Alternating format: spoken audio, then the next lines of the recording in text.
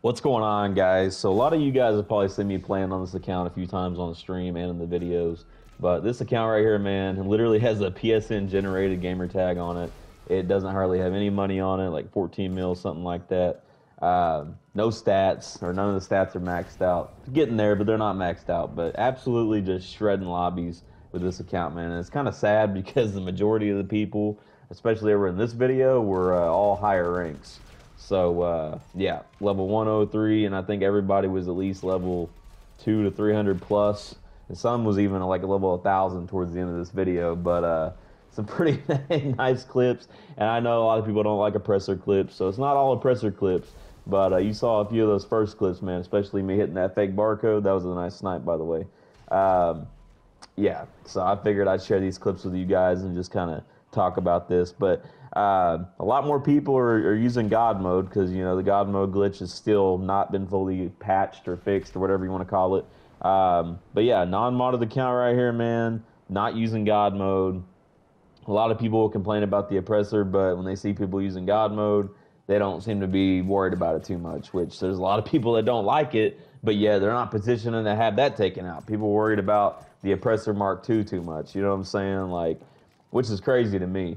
God mode, okay, here's the thing. Rockstar has tried to fix God mode, but they've failed every time because the workaround literally hits so fast. And I think right now there's a casino one and an agency one. Correct me if I'm wrong. I ain't even done it. I think the last one I've done successfully was the taxi God mode glitch, and at that point when I did it, it was because everybody and their mama was doing it. You know what I'm saying? Like level twos were doing it. Matter of fact, like you couldn't find hardly anybody to take out in the lobbies at that time because so many damn people were doing it, and it was so easy to hit. So, yeah, I don't know, man, but Rockstar needs to get on that and get rid of it.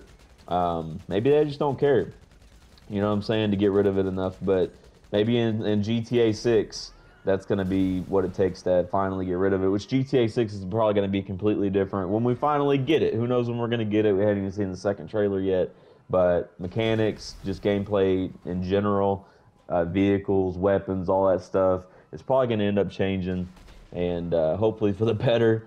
But yeah, I mean, I'm not going to hold my breath on that. But yeah, these noobs out here, man, like, it doesn't really matter about what account I'm playing on. I do the same stuff on regardless of stats. You know what I'm saying? Obviously, it's better to have fast run, but I don't need fast run. This account right here literally has nothing. Has some weapons, one oppressor. You know what I'm saying? No max stats. Literally half stats on everything. You know, has the weapons and stuff, but I mean, somebody could literally take you out if they're good enough. With this account I'm playing on right here, somebody could have taken me out in one hit on the sniper. You know what I'm saying? Or a couple hits with the AR. It's just half of them are so damn clueless.